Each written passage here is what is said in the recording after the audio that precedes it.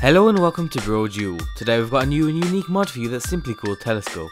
The mod adds a new lore-friendly, fully functional telescope to the game. To get the telescope you'll have to craft it at any forge. The ingredients needed correspond to different pieces of the telescope.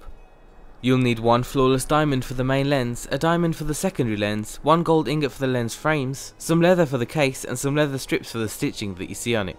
The telescope itself has a very simple look, but it's so small when used in your hand that it looks fine when you actually have it equipped. The telescope will be equipped in your left hand, and you'll use it the same way you'd use a shield to block. When it's activated, your vision will be impaired everywhere except the circle in the centre of the screen, and that'll be zoomed in further than before. There are two different zoom distances. When you use the telescope while standing, you'll be further zoomed in than if you use the telescope while sneaking. Simply press Ctrl to switch between the two while zoomed in. The zoom distance is significant. You can definitely see much further away when you're looking through the telescope, and everything seemed to work well. This is an early mod, so some of the features are still waiting to be improved. For example, when transitioning to look down the telescope, the menu screen will flash for a split second. We didn't really notice it, but it's something that can be improved on in the future. We also had some issues when trying to use the telescope with a controller, so be aware of that too. Overall, it's a great unique mod that can change the way you play Skyrim.